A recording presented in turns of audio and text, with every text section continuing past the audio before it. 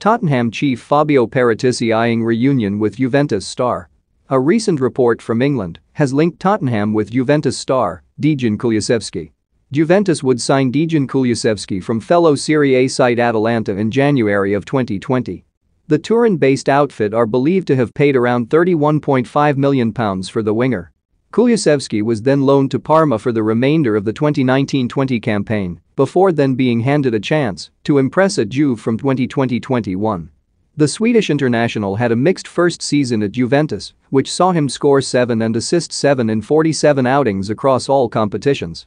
The 21-year-old has since struggled for regular action during the 2021-22 season so far.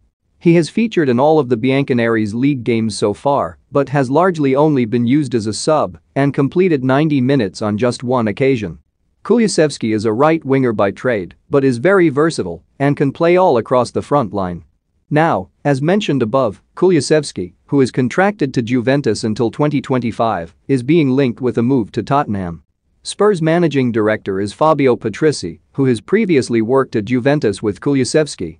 And Paratici seemingly liked what he saw in the youngster, as the Mirror are reporting that the Tottenham chief is a huge fan of him and is keen to be reunited with Kulusevski. Spurs' new managing director of football, Fabio Paratici, is a hug fan of the 21-year-old Swede and is keen to be reunited with him, having taken him to Turin during his time as director of football at Juve. It is also claimed that the North Londoners are considering a January move for Kulusevski, adding that if the winger continues to struggle to find a place in Juventus's starting lineup, Spurs will look to see if a deal can be done when the transfer window next opens.